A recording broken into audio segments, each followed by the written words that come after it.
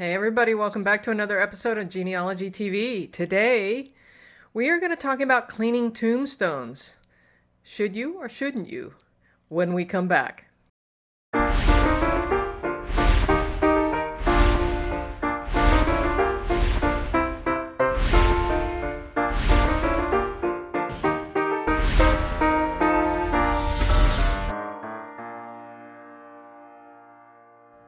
Hey everybody, welcome back. My name is Connie Knox. If we've not met before, I am a lifelong genealogist, and I'm here to help you go further, faster, factually with your family research.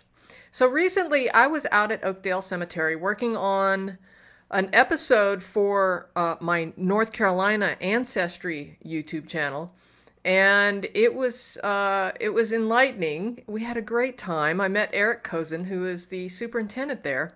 And while I was there, I asked him, I see people talking about cleaning tombstones and how you're really not supposed to touch the tombstones because they have a lot of history and we shouldn't be touching them. And I know, chalking has, and taking pieces of paper and doing charcoal etching over it. Some people say that's not a good idea anymore. So I figure who better to ask than a superintendent at a historic cemetery. So I said, can we clean tombstones? And here's what he said. Well, cleaning tombstones, there's a couple things that you have to understand.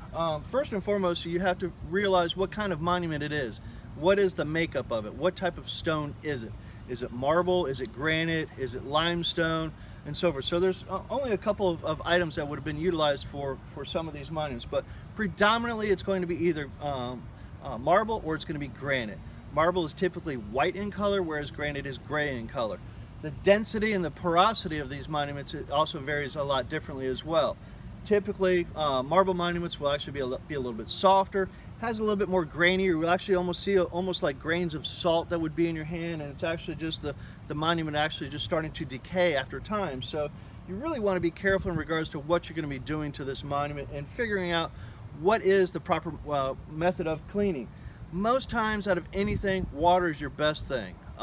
Sometimes with just a soft bristle brush, almost like a toothbrush type bristle, you can wash right over top of this and it'll make it nice and clean. So for genealogists, it's okay to always get permission first. Right. It's not always okay, but it's always okay once you get permission to touch these stones, because sometimes they're fragile. Some could be broken, some could be very precarious in regards to how it is. So you got to be careful on that, because nobody wants to get injured as a result of that. So, but once you do get the permission and so forth, then you can kind of proceed with cleaning practices. And typically, less is better. I want to think that I saw some instructions on your website. Yes, we have instructions on there of the do's and don'ts. There are some products that you can use. The one product that unfortunately was used a lot was Clorox. Now, Clorox is a no-no. Do not use Clorox in any monuments. If you're going to wash your car with Clorox, fine, but you're not going to do a monument, okay? So stay away from the Clorox products. There is a product called D2, which is actually very specific to help reduce a lot of the algae and buildup and so forth that's here. But it is a little bit of an expensive product, but it is well worth its weight in gold, because once you get most of the surface area here kind of cleaned off with a soft bristle brush and water, you can actually apply this product to it and it will help deplete anything else that's remaining within the stone itself. Now, this particular stone has cracks in it. Yes, it has been broken once before, if not twice. When you're... So is that...